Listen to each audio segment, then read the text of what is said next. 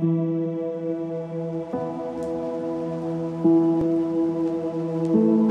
Day for International Justice is celebrated throughout the world on July 17 as part of an effort to recognize the emerging system of international criminal justice.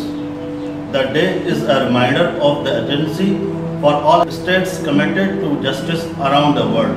To ensure continued support for justice, it demonstrates the crucial role of civil society members in ensuring that the global justice system live up with their obligations by ensuring equity to minority communities throughout the world. SAREM, in order to commemorate this day, imparts the message to all the stakeholders to draw their attention towards adverse situation of minorities and to ensure safe, secure and just life to them. International Justice Day commemorates the historic adoption of the Rome Statute and marks the importance of continuing the fight against impunity and bringing justice for the victims of war crimes, crimes against humanity and genocide. Over the centuries, the world has seen new boundaries, new frontiers and new challenges. Alliances were made and broken. Wars broke out.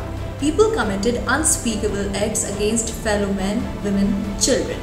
Amidst this chaos, the world felt the need for international justice. Thus, a treaty to prosecute those accused of serious crimes internationally was proposed before a diplomatic conference in Rome, Italy on July 17, 1998 in front of the United Nations to protect the victims as lives everywhere have been touched by the wars in history and some face injustice even today.